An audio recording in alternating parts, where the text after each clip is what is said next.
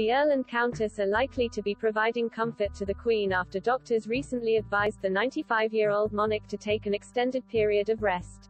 The Queen underwent preliminary medical investigations in hospital earlier this month after cancelling a planned trip to Northern Ireland. At the weekend, Buckingham Palace announced that doctors had suggested she now rest for at least another 2 weeks. All official visits have been wiped from the Queen's diary and she will only carry out light, desk-based duties. This decision has seen the Queen pull out of the COP2 climate change summit in Glasgow, where she was due to meet world leaders. Instead, the monarch held meetings with some delegates via video call from her Windsor castle. The royal residence is located just 11 miles from Bagshot Park, the sprawling Grade 2 listed property home to Sophie, 5 and Edward, 57. After marrying the Queen's youngest son in 1999, the Countess of Wessex has forged a close bond with Her Majesty. She has been a close companion for Britain's longest-serving monarch during some of the darkest periods of her reign. Sophie was reportedly a key emotional support to the Queen when the Queen Mother died in 2002 and in the wake of Princess Diana's death in 1997, which was even before she married Edward.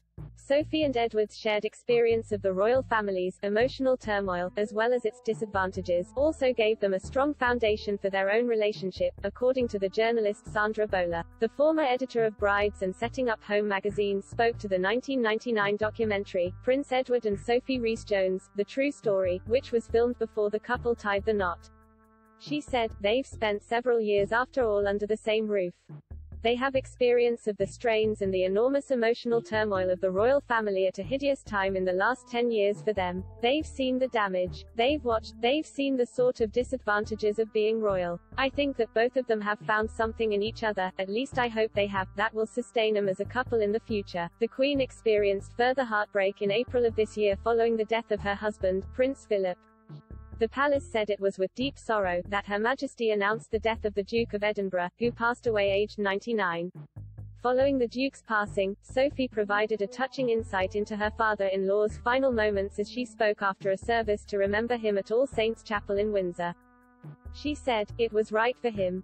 It was so gentle. It was just like somebody took him by the hand and off he went. Very, very peaceful, and that's all you want for somebody, isn't it? So, I think it's so much easier for the person that goes than the people that are left behind." Royal commentator Richard Fitzwilliams told Express.co.uk that Sophie is extremely close to the Queen and was comforted by her as she mourned Philip's passing. He said, "Of all the statements put out by members of the royal family after Prince Philip's death, the interview given by the Countess of Wessex was the most moving and emotional. She described Prince Philip's death as if someone took him by the hand and then he went. Very peaceful, which is what you want for somebody, isn't it?" She said this to a member of the public and it touched people's hearts.